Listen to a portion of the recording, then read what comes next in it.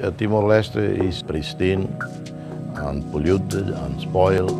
This morning I was walking, I was mesmerized by the beauty and the colors of the ocean. I was trying to find books on Timor, like something that would show the landscape and the natural beauty of the country.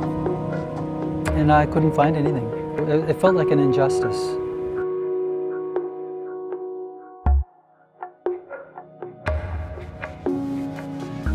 Well, we just got here about an hour ago, and we've just gone straight into the diving preparation.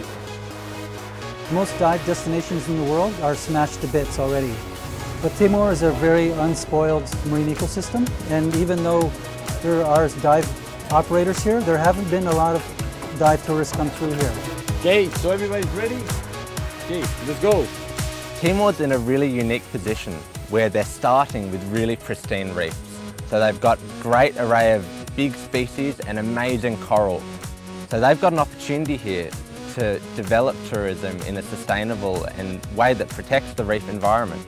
And that will allow people to come and see an environment that you can't see anywhere else in the world. If we can raise awareness about that, and if we can just really share the stories of the people over here, and especially highlight sustainable ecotourism, then personally I feel that's the best thing that we could do. I like the adventure part of it. Diving is something that I've been wanting to do for a while. And the country itself, I mean, it's never been before, only heard very little about, and yet it's so close to home. Just playing soccer with the kids on the beach, wanting to learn English, teaching me things in Teton, teaching me things in Bahasa as well as Portuguese. This is my first diving experience. I'm here to, explore myself. Like, I hope to do something, meaningful to the world.